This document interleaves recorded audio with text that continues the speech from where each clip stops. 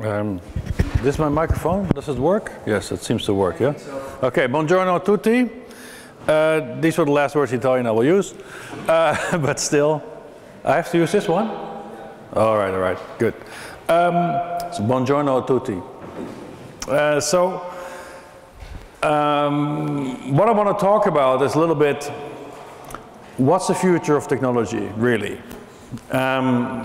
What can technology give us and how we're going to build this technology? Because the point is, it's actually up to us to define this future of technology as we do in events like this. And if I read the kind of information about these kinds of events that you get online or you get in these little information folders, I'm always getting a little bit worried. Like, what are actually really the objectives? What does it mean to advance and use technology, right? So that's very much the theme. I will use, let's say, creativity and aesthetics as an entry point into that discussion. It's not the only thing I'm going to talk about. Okay. So maybe can we improve the light here a little bit, or that's difficult? Okay. Okay. Our eternal fight against the sun is still not resolved. So let's go back to basics. Okay. Let's just focus on stuff that matters. There's already one thing in the technology discussion. Often you see there's a lot of noise about things that really don't matter at all. I think we should always pose this question, okay, what are things that really matter to us as humans, right? What are the fundamental issues we have to deal with? So the three fundamental questions humanity was facing already when they were sitting in their caves in Lascaux, in which we have these beautiful paintings, and now they found other paintings also in Indonesia recently. So what are the three big questions that humanity is facing, okay? And in my opinion, whatever we do should pertain to those fundamental questions. The rest is all irrelevant, okay? So if we don't deal with these fundamental questions, we're wasting our time. So first, of course, the origin of the universe, right? What's this blinking stuff in the sky? Yeah, we know a lot about it now. What's the origin of life? Right here we have a cell trying to find its way among other cells. And the third question is, what's the origin of consciousness? So these are our three big questions, okay? And in my opinion, whatever we do should pertain to any of those three in some form. If you cannot find a trajectory to what you do in life, to any of these three fundamental questions, you're wasting your time. You might disagree, but we can discuss that. So with my team at the Synthetic Perceptive, Emotive and Cognitive Systems Laboratory in Barcelona at UPF, Pompeu Fabra University, you see we take workplace security very serious. But not only that, we are dealing with this one big outstanding question, which is very much, okay, what's the origin of consciousness, if you want. But we do that in a way that is really about how do we link the physical properties of brains to the mental properties of minds, or in the classic days this was called the soul. Yeah, so can the machine have a soul? I think they can. We can talk about that. But for me, this is the fundamental question we have to deal with. And this is very much a question also of technology, if you want. Also the technology we're all dealing with, we want to give physical matter functional properties that are mind-like. Right? We want to give technology capabilities of perception, decision-making, learning, memory. We want to organize physical matter in a way that it has mental properties. And this is exactly what we study in this field. And this is actually the only piece of technology we know that has all these properties. And in the meantime, it's also highly energy efficient. It's called the brain. All right? So this is what we try to study. Consciousness is just one of many properties of these physical systems. And I'm going to tell you a story. The proposal I'm going to make to you is for us to make progress in the development of our technology, we have to understand this piece of physical matter called the brain. Everything else is a waste of time. Okay? Dead ends. And I will argue my case with you. So let's just look at some examples. This is the kind of stuff we do. So here we have an ICAP robot, the proud outcome of Italian engineering at the Italian Institute of Technology, and this robot is interacting with a human being. This robot does this, however, in an autonomous fashion. This is really important to appreciate. It's not remote controlled by a human engineer, as opposed to Asimov. Or if you go to an Asimov demo from Honda, you have about 4 engineers hiding in the corner with remote controls, and then the thing falls down the stairs, right? So this robot is interacting with this human autonomously. So let's take a look. They're playing this musical game on a tactile musical instrument called a reactable.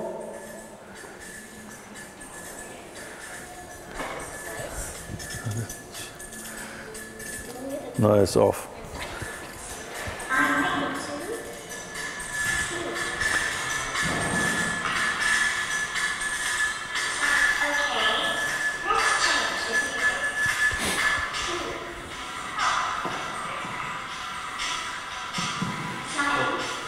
Okay, thank you.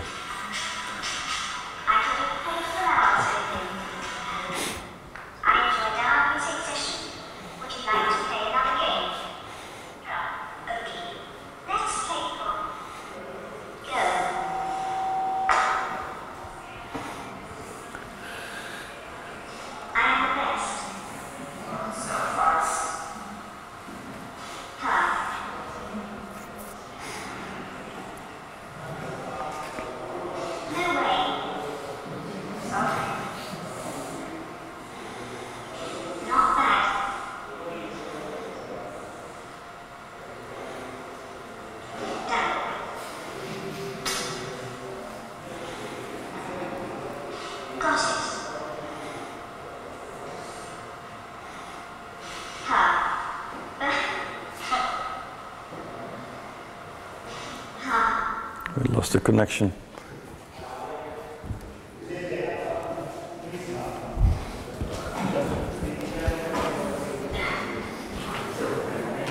Keynote quit.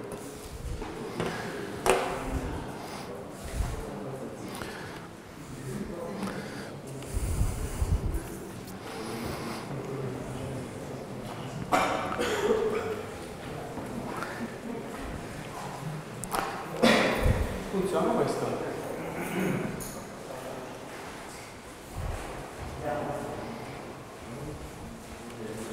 Hai un canale audio per questo, sia che non stai in no, questo non posso collegare.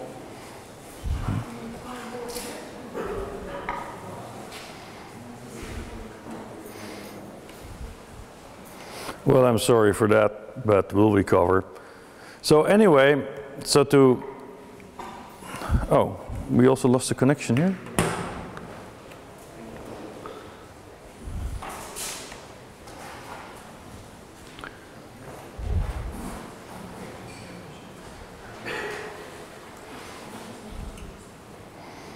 Do you see dolphins? Yes. All right.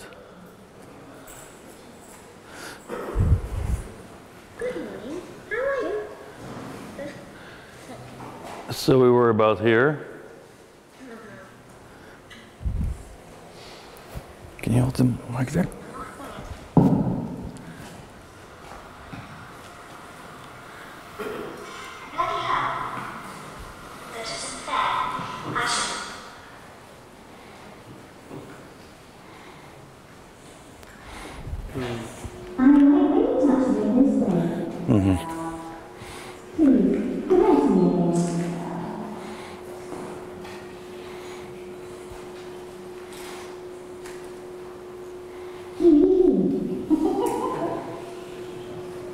One day robots will take over every repair.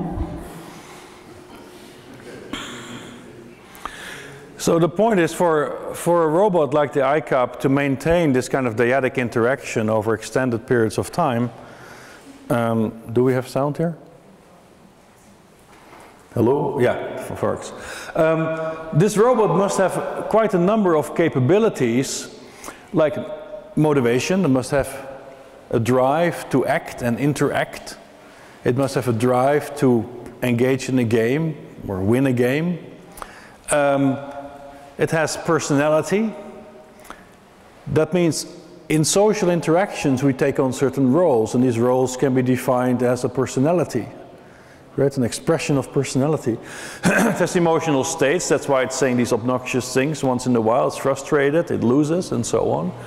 It must be able to learn, pay attention to the task, perceive, make decision, share attention with the human player, make predictions about what this human player is going to do, so read their mind, have an autobiographical memory, and so on. So just to illustrate to you that this whole claim about linking psychology and matter together is actually being realized in building this robot. Not necessarily are all these problems fully solved. They're all, if you want, initial steps in this direction. The perceptual systems of this robot are still very primitive compared to our own. The emotion model is a hypothesis on how our emotions work, etc. So you see this model, the robot is like expressing a theory about how brains give rise to psychology. It's not the same, it's not identical, it's a bunch of hypotheses, right? But what this illustrates is that, in my opinion, this technology, this integrated system of an embodied computational system is expressing our theory on mind and brain. So the machine is our theory. This is what we're trying to achieve. This is the method we work by. So, but that, if the machine is our theory, so if you want, this is also my belief about how theories of mind and brain will advance. They will not advance in the way we advance theory in physics, which is much more mathematical. I don't think it's going to work in this domain because we look at very open, highly nonlinear systems. We don't have any mathematics for that. Okay? So, this is what we're doing. This is how we try to bring mind and brain together. And the point I'm trying to make is that for us to advance technology, it's also this approach we should all be following. So this is the argument I'm going to discuss with you. And I would like to place this a bit in contrast to current approaches towards how we can advance technology in the domain that we're discussing, like internet-related technologies. Okay, on the one hand, we could think about these kinds of predictions, right? This was on Time magazine. The prediction by Ray Kurzweil and others. Ray Kurzweil, now the chief engineer of Google, which should all make us worry as far as I'm concerned, that by 2045 we will have the so-called singularity. That means machines will become smarter than humans, and then humans have to decide whether we join the machines and in some sense become their subservients, or we're going to fight against them. So this prediction of the singularity is based on a number of assumptions. And this assumption is, for instance, that there is something like Moore's law at work, right? That we have this exponential increase in computational technology. In addition, there's this claim that we actually know how the brain works. I think both these assumptions are just too strong. They're not very realistic. Being active in the field of neuroscience, I know that the collection of neuroscientists in this world will all admit we have no clue how the brain works. Okay? So it's only people who are fully ignorant of neuroscience who can make these kinds of claims. We just don't know how the brain works. It's a massive open question. Then the law of accelerating returns in technology is very questionable, also because technology is based on certain kinds of hardware. Right? We have rare earth elements we need resources like fossil fuels and so on, which all will be running out during this century. Okay? About mid-century, the peak of oil production will be reached, and after that will just go down, and the same thing holds for rare earth metals or elements. So the point is to just claim that there is this continuous increase of computing technology is based on an assumption that we know is incorrect. Right? You can go back to the report of the Club of Rome of the early 60s. We will not have the resources to build this kind of technology anymore. So the technology we have today, this kind of stuff, will stop to exist about mid-century, plus or minus a few decades, but still, we're facing the same problem. So the point is, these kinds of claims are, I think, very tendentious. They are hyping a certain belief in technology, but they are actually recapitulating what you already knew from the science fiction movies of the 1980s. Right? Yes, the scenario that technology might take over is actually an easy one, okay? But the real question is, how could this actually be achieved? How could we make a technology that has these kinds of capabilities? And then of course this associated question is, under what conditions should we be doing that? So the point is, in my opinion, the singularity religion is expressing a very contentious claim about the future with technology that's not really grounded in any reasonable assumptions. It's not going to happen in this way. Our relation with technology will not evolve along these lines. It will go in a very different way, because one, we don't understand how the brain works, so we don't have the design principles in our hands right now to build this technology. And secondly, the hardware elements we use to build the technology of today will stop to exist, or stop to be available mid-century in all likelihood. A second element we should criticize, so for me the singularity beliefs is techno-religion. Okay? It's not really the way forward, and it is also advocated by people who actually have no clue about what they're talking about. Ray Kurzweil has no idea about the brain. Okay? Secondly, another big driver of discussion in this field, which for me is another source of noise, is what's called big data. It's like, oh, we're in this big data field, and big data is the new oil, and blah, blah, okay? So, indeed, you're all familiar with this, like, our ability to generate data is by far outpacing our ability to make sense of it. Yes, we know that, okay? And there is this belief that there's a lot of richness in this, either economic richness or intellectual richness. But I think that this data deluge is not necessarily helping us. If you look at this from the perspective of science, right? From a scientific perspective, the data deluge is not helping us. And I will tell you why.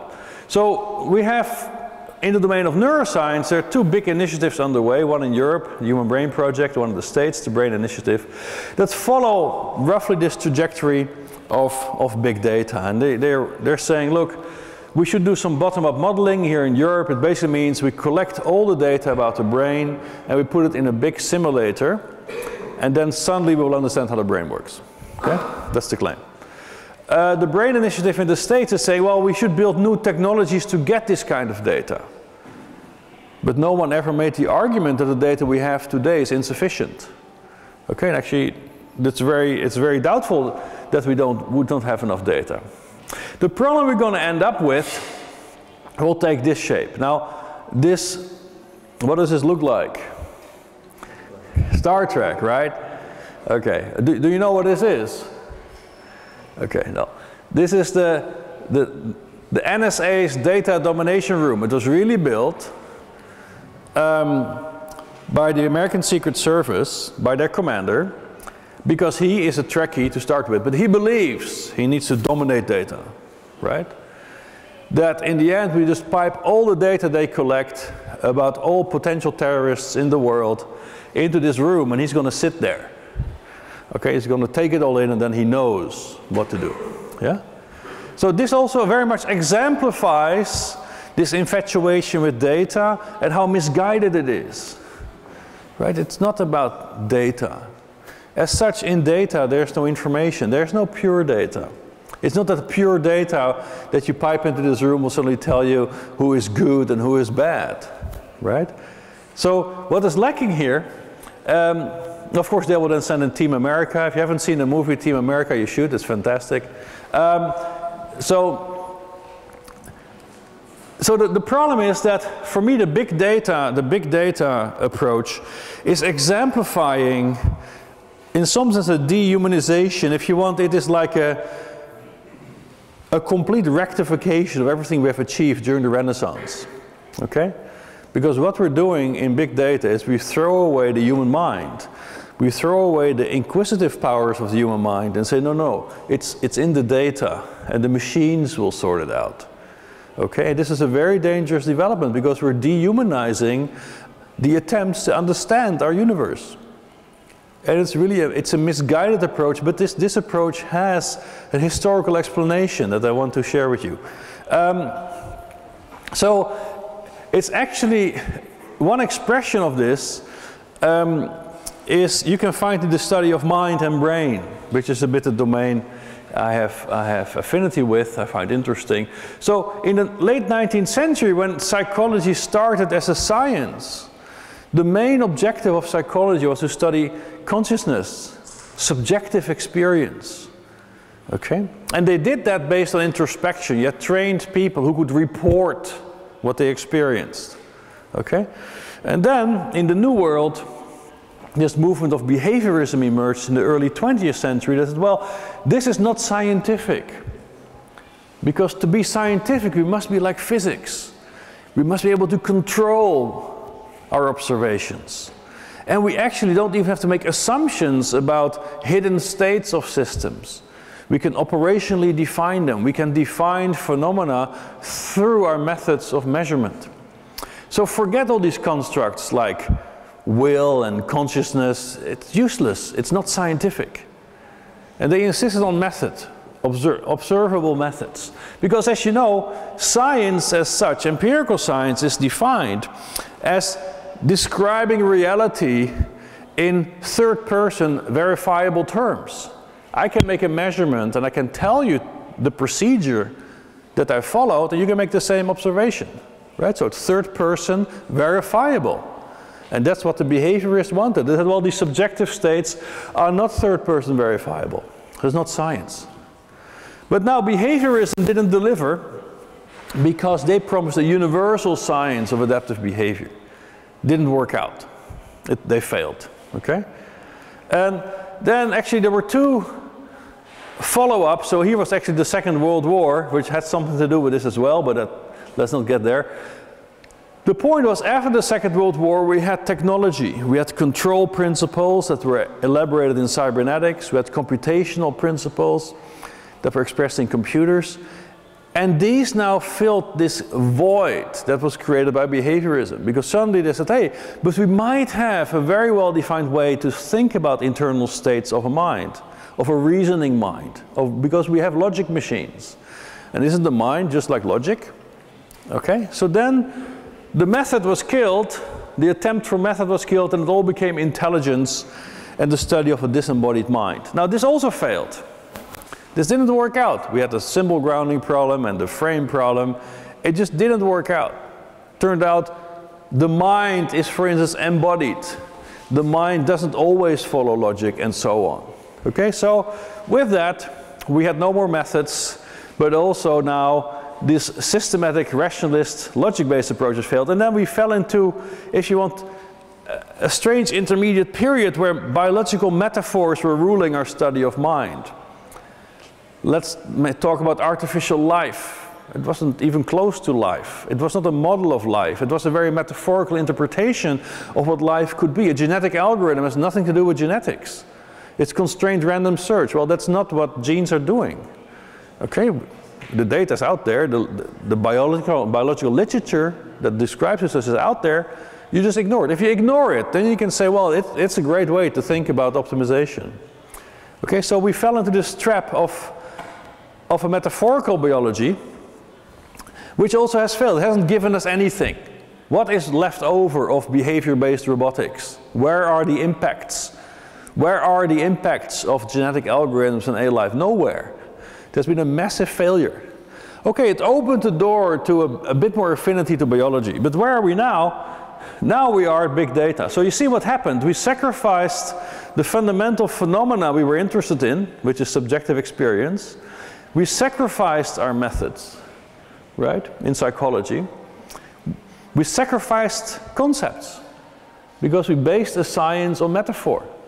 So all we got left now is to say, okay, let's then just get the data. Maybe the data will tell us. And I think that's a massive mistake. We have to get back to the fundamental questions of what's the origin. That was the third question Neanderthal was wondering about. What's the origin of consciousness? Right? Why do I experience?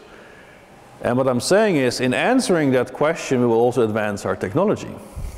So, and that's the message that I'm going to share with you. So, It has challenged, big data challenged our model of knowledge creation by killing the idea of pursuing hypotheses and saying, like, forget the hypothesis, just get the data, okay? But it doesn't give us an alternative. And I'm saying it's a very nihilistic view. It's an anti-Renaissance view of humans dealing with reality because we have kicked out the human mind. And that's what it was all about. It was the human mind inquisiting, posing questions about reality. We got to get back to that. So our last problem with technology is this one. I don't know if you remember what happened the first time the front end of the Airbus 380 was brought together with the back end of the 380, one being produced in France, the other one being produced in Germany. Do you remember what went wrong? The cables were miswired. The thing couldn't be put together, so everything had to be taken apart again and rewired, right? And it's not because these people are stupid. Well, sometimes someone down the line was stupid, but it also shows us something very fundamental about our technology, right? That it actually doesn't really scale. This is at a level of complexity humans can handle, human engineers can handle, but you see the problems. If we don't have very tight quality control, which is really difficult, we don't get the wires together. So that this will be, let's say, a boundary on what we can achieve with human engineering, right? So that's not going to scale. We face a massive scaling problem. Our technology is a collection of modules. If we want to have a new function, we have to stack a new module into that. And the wiring problem, the scaling problem will get exponentially more complicated. We are at the limits of what we can do there. This is not going to work. So we face a massive scaling, and we also face a massive sustainability problem as a result. So anyway, so these are some challenges we're facing in the domain of technology. What's our alternative? Okay.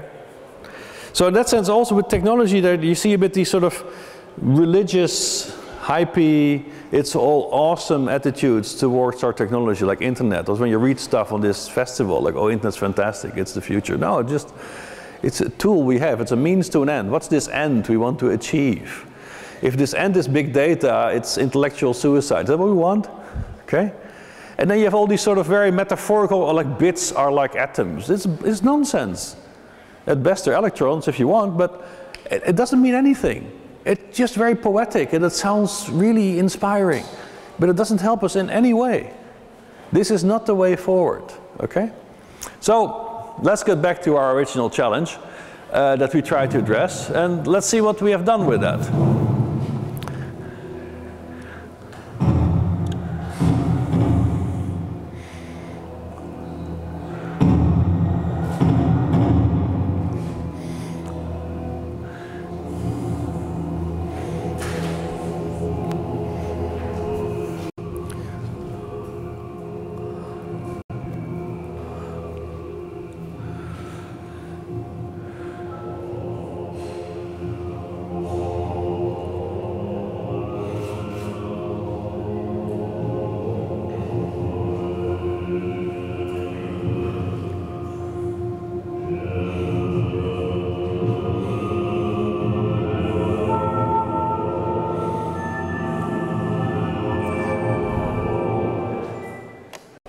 So this was a piece called Repercurso that we developed together with my friend Jonathan Manzoli, a composer from Brazil.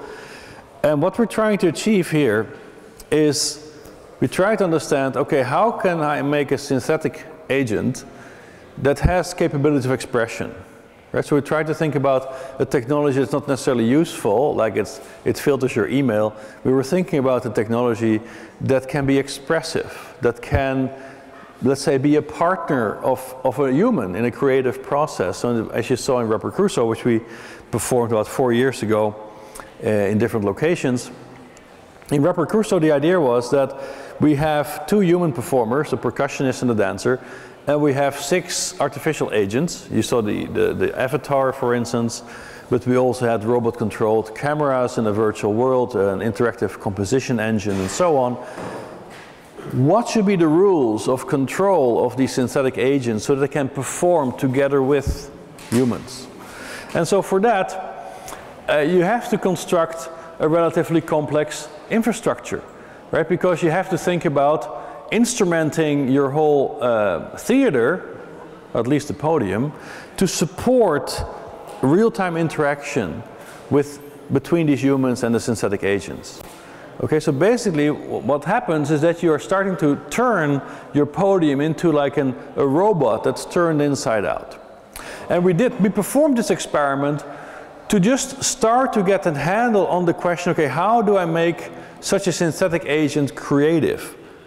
And what does it mean to be creative in that sense? What are the rules of creativity that we might find in physical structure? And when we built Rapper Crusoe, the question was always in the end, okay, how do brains do this? Okay, what are the processes in brains? Is it like a separate module? Is it some magical module somewhere in the brain? Is it something very intrinsic in brains? What is the origin of creativity? So we have been performing these experiments with different kinds of creative technologies since the late 90s.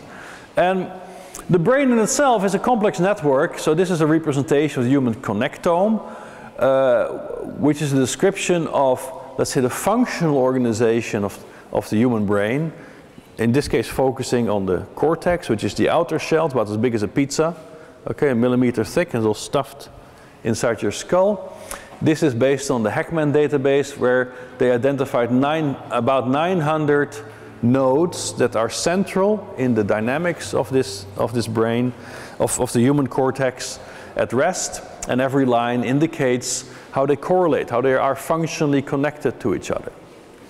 But what's special about the brain, and if you think about its contrast to other phenomena we study, is its multi-scale organization, right? On the one hand, brains are strongly dependent on molecular structure. Our memory, the stable part of memory, is a molecule, chem kinase 2, that sort of sits within cells.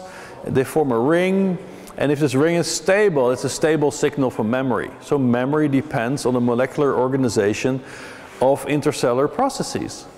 Okay? On the other hand, our brain is immersed in culture, in social groups. And they themselves, these social groups and their regularities, also influence how a brain organizes itself. So what's so unique about brains is this multi-scale organization. And that also makes it so difficult for us to apply models from the physical sciences to it. Because you don't have this multi-scale organization of the system to deal with. That makes the challenge so great. But the brain is as such a biological system. And if we declare it biological, it means we have to think about this in evolutionary terms. Right? The brain is the product of evolution. That means if you look here at the evolution of life forms on Earth over the last 2 billion years, we have this moment of the Cambrian explosion in which actually all body plans that we know, the 30 body plans we know of all extant animals, and their brains emerged, which also means evolution has optimized fitness, which in the end is expressed as differential reproduction. Over these 3 billion years of evolution, it has conserved the principles at which life is based. So this is also why we, for instance, share 50% of our genome with single-cellular organisms. Okay? We share 99% with chimpanzees. You're familiar with these numbers. But what this expresses is that there are principles conserved in the designs of life forms. But this also holds, a wonderful book on that is The Plausibility of Life, actually. This also holds for brains. But now if we look in detail, let's see, this thing is supposed to move, but it doesn't move. Okay, so here we see how a single cell, so the point I'm going to make, if we deal with fundamental properties of ourselves, of brains, as for instance in terms of creativity, you already find forms of creativity in single cells. Like here you see a single cell that is putting out these processes, okay, by building microtubules. So these are really small tubes that it puts out dynamically. Okay, and these microtubules are being put out from the nucleus, and they take on different shapes and extend dependent on the signals they receive from the environment. So in this sense, the cell, the single cell, is exploring the state space in which it is embedded. And for me, this is already the rudimentary example of creativity. So what I want to show with that is that if we think about these very fundamental properties of brains and also of our own existence as creativity, what you might consider uniquely human, in my opinion, you will find rudimentary, the origins of this already in single cellular life. Just to illustrate again this idea of conserving principles. So if you now go to, let's say, this mouse, here we have a mouse, you put this mouse in an open field, what you will see is that this mouse also has to explore a state space now. And it will explore this state space in a very specific way. It will not do this randomly. Okay, for instance, it will just go around in this state space and it will find a corner that it will call home. And why would it call it home? Because it goes back to that corner a lot. And then from that corner, we'll start to explore its environment. Okay, so the perspective we're taking on this is that fundamental properties of brains are based on these conserved principles of life, going back to single cells. But the state space exploration you will find here in this mouse shares many properties with the state space exploration you'll find in the single cell. So it's about the conservation of principles. So the oldest musical instruments that humans or our predecessors have made are about 35,000 years old. In this case, exploring a state space of stimulation. Sonic stimulation in this case, because they made these flutes from the bones of these vultures. So this is, oops, what's going on? All my videos have collapsed, it looks like. Well, I'm sorry for that. Okay, so what we did 4 years ago, we built what's called the brain orchestra. Okay, well, I want to show you the brain orchestra, so let's go find that, because this is something you have to see.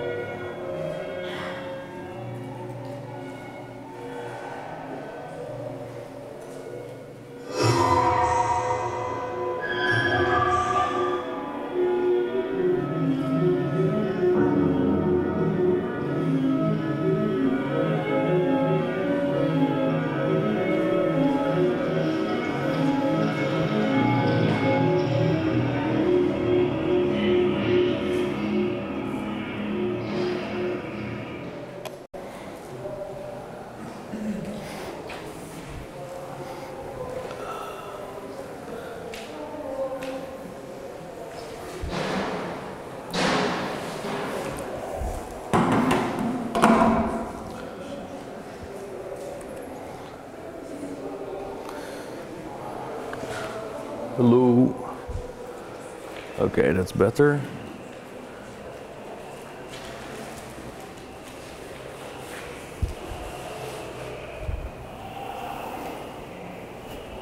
All right, so what we did in the brain orchestra is that this is the world's first chamber orchestra that is playing its musical instruments with brain-computer interfaces. So their brain activity was interfaced to an interactive real-time music composition system that took these signals to then generate a multi-track composition. But you also saw the movie here playing in the background, and this was used as a stimulus to our what we call emotional conductor. So we were changing the emotional state of this person. And we're reading out her state using physiological measures like heart rate and electrodermal response. And that set the emotional connotation of the composition. All right? So what we were trying to deal with here is, okay, how can I use direct brain signals to generate an interactive composition?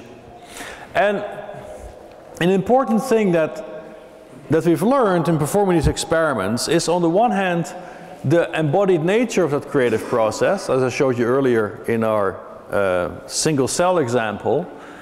Its situatedness, like in this case, the emotional connotation of the composition results from the emotional state of our emotional conductor, and that also makes it very, let's say, it deviates from the standard view on creativity in our Western tradition, where we think about it as originating by some ingenious composer, right, who annotates his ideas about, let's say, a musical piece or a piece of literature, what have you, that then is performed by other humans as automata.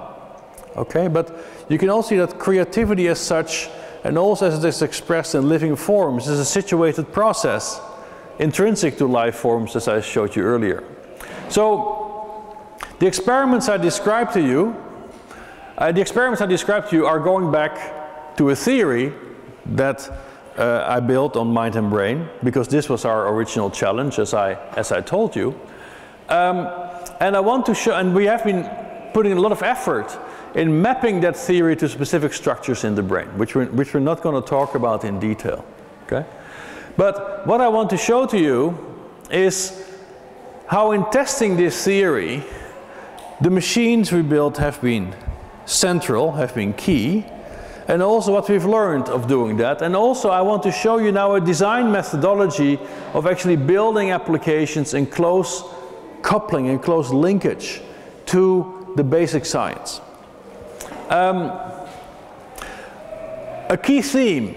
You earlier saw the mouse exploring its environment. A key theme we have been advancing in this, the embodiment of the creative process, also the embodiment of knowledge and the embodiment of memory. We have taken that basic observation, we've built detailed brain models of this. And what we learn from these brain models is that action as such shapes memory very strongly. So that insight we have taken to different applications. Like here's one of them. This is the ADA exhibition that we built about in 2002 in Switzerland.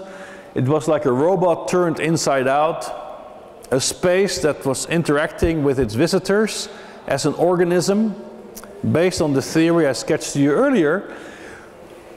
But what we observed in the experiments with this space, where we looked at how do people interact with such an environment, what do they learn from such an environment, what do they remember from interacting with this biologically grounded technology?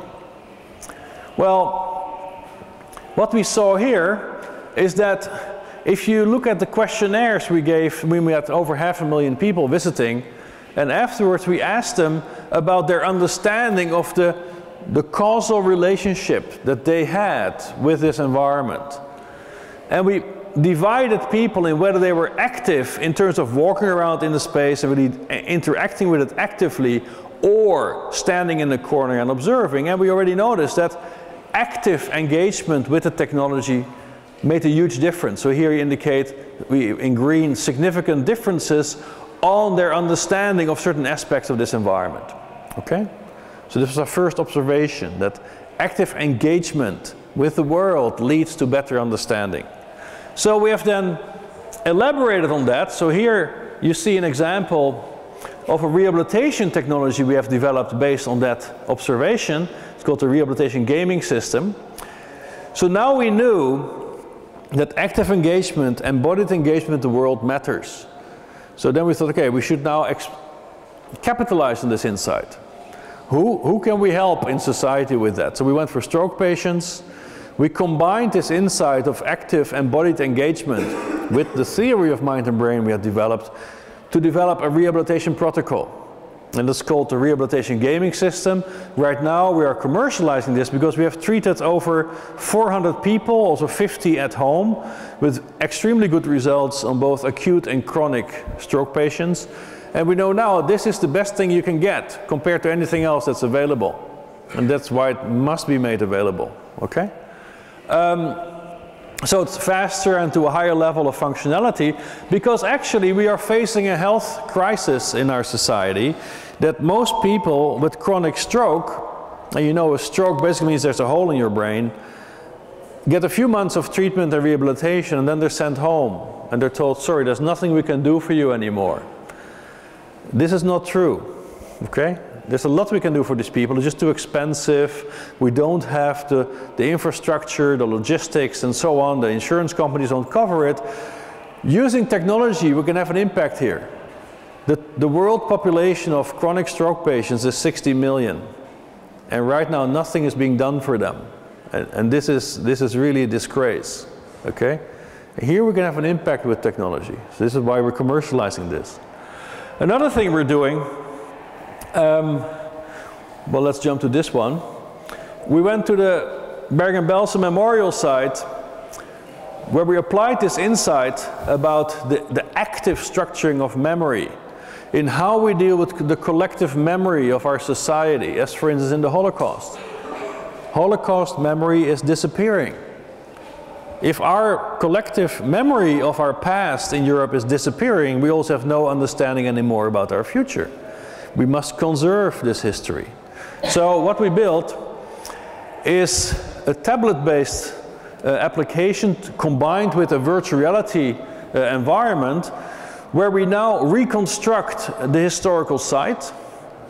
So because many of these sites in Europe right now are just taken over by nature or by urban development.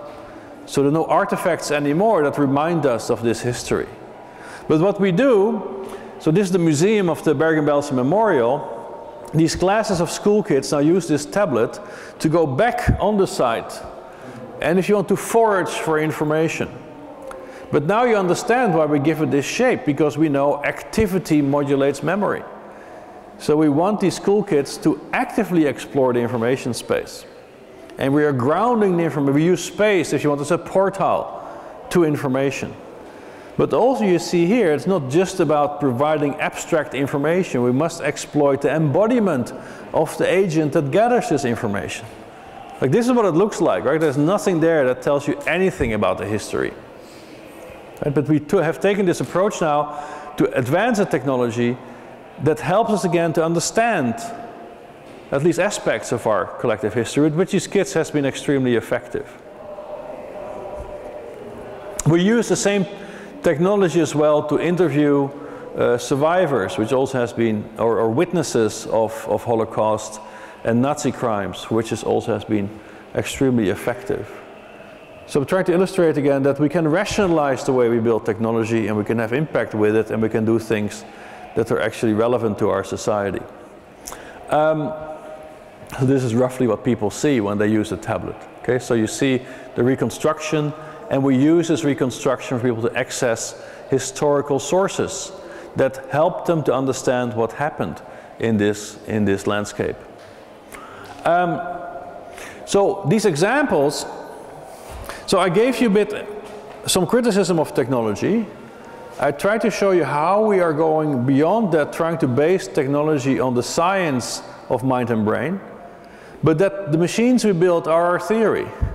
And then I gave you some examples how we have extrapolated that towards applications that I think are relevant for the kinds of problems we're facing in our society. So I would like to summarize with that. So actually this whole idea of using machines as a means of understanding goes back to Giambattista Vico, you might all be familiar with, right? Who saw that the artifacts we construct, the fact and the truth are reversible. He was in a deep debate with Descartes on how do we ground our knowledge of the universe. And for Vico, it was not in a reductionist scheme. For Vico it was, we find knowledge in the things we build. And that's exactly what we're doing. I think it's an alternative model of knowledge generation than going back to Vico. And actually, if you think about the big discoveries in the life sciences, like the structure of DNA, was discovered exactly in that way. Watson and Crick explained the X-ray diffraction data of Rosalind Franklin by building physical models of DNA. It was not a bunch of equations, right? Also there, the machine was the theory, if you want. The artifact was the theory. And we're just advancing this now also towards the study of the brain. And that means our relationship, the relation between basic science and applied science is changing. Like the standard view is to say, well, basic science is in one corner of the room and applied science in the other corner, and the objectives are very different. Or at best, they're unidirectional. And I think that's a big mistake. We can couple these domains much more, as I've tried to show you. Right? It's the machines we built in the basic science that directly translate into application. But now the application is testing theories. The application is like an experiment that you perform. And this is the relationship we must build. If we advance basic science in isolation of this kind of deductive testing and application, we're making a mistake. But equally, if we advance applications disconnected from basic understanding, we also make a mistake. Then we're just hacking our way towards the future, and that's not going to work, right? So what I'm advancing is something called Vico's loop, where the basic theory we develop on mind and brain leads to new rehabilitation technologies. But failures of this rehabilitation technology in the clinic is informing that theory. We have a coupling, a synergistic coupling between basic science and application that we can find here. So how do we build such a future? We call this the Living Machines Manifesto. I already sketched to you the problems of current technology, but in the meantime we're facing many challenges. Okay, we face challenges in our social environment. Think about the aging population. Educational environments, current educational systems just don't work. It's more part-time imprisonment for young kids. Urban environments are collapsing. The way we deal with environment. Think about the Ebola crisis, right? Actually, it's really terrible. Where is our technology to help these people? It's not there. It's really just not there. We have failed, okay, on a massive scale. And these are not trivial challenges. This is what we have to attack. Who cares about writing another app that, whatever, can make you Snapchat with someone? It's, right? It's not about making the money, it's about solving relevant problems. We have failed tremendously. We have to improve, okay?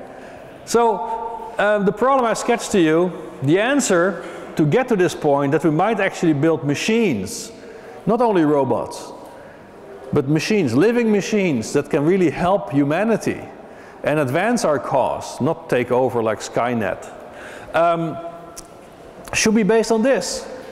This is the humble bee. The bee is amazing, right? It can fly, it can learn, navigate, it can remember, it can communicate.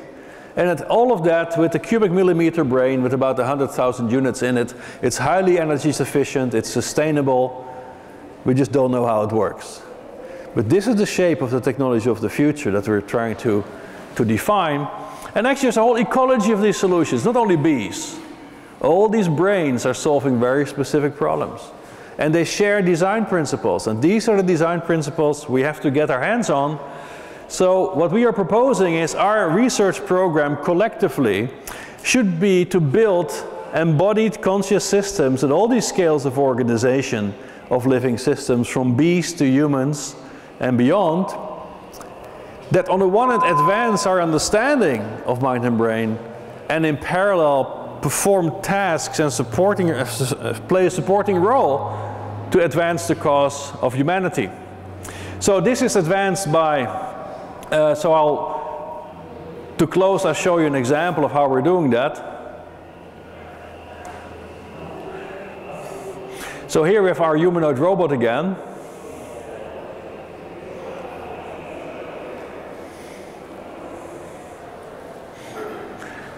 But we have now linked that up with the reconstruction of the human brain. So this is again the best description we have of the human brain right now. It's called the connectome. I showed it to you earlier. We can simulate the connectome in real time, and we've interfaced that connectome to a humanoid robot.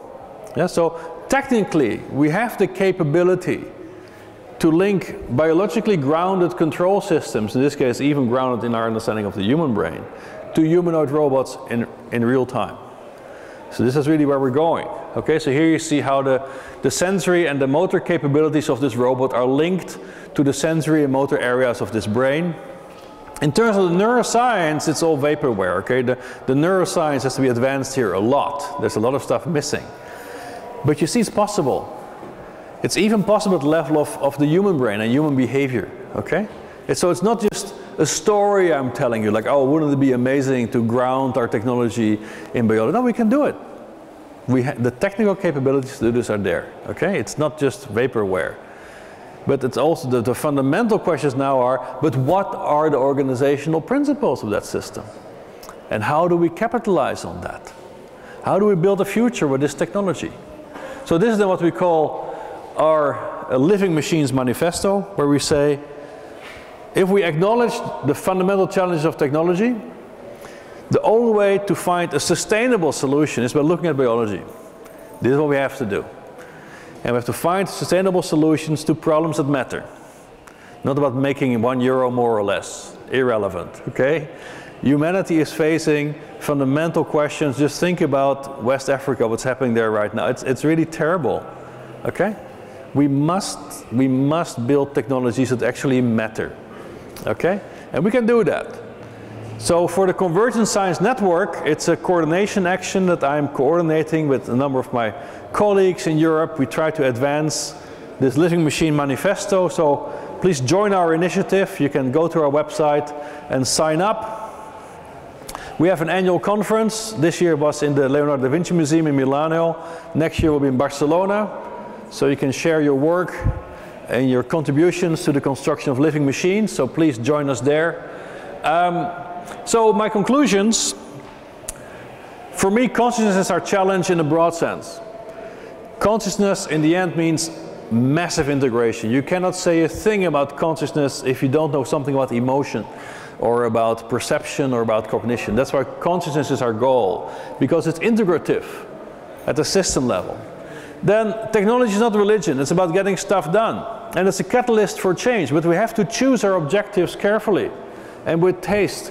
We want to solve problems that matter, as we have failed to do, largely. I showed you some examples where I tried to make the key point of saying the machine is a theory. It's a different way of thinking about knowledge and the advancement of knowledge. And that leads to a synergistic relationship between application and basic science. The application is testing theories, okay? If applications don't work, something's wrong with the theory. This is what we have to seek. If we keep on advancing basic science and application in isolation, we're going to be stuck as we are now. Okay, we have to couple this together, and that's what we can do when we shift towards this notion of living machines. Building technology on an understanding of biology. This is where we have to go, because this is the only way to find sustainability and robustness in the face of the real world. And as I told you, by mid-century we will have no more electronics anyway. We have to go for the big challenge, not run away for the small ones. So this is then summarized what we call the Living Machines Manifesto. I hope you join us, so go to csnetwork.eu, sign up, and I hope to see you at one of our conferences. Thank you very much.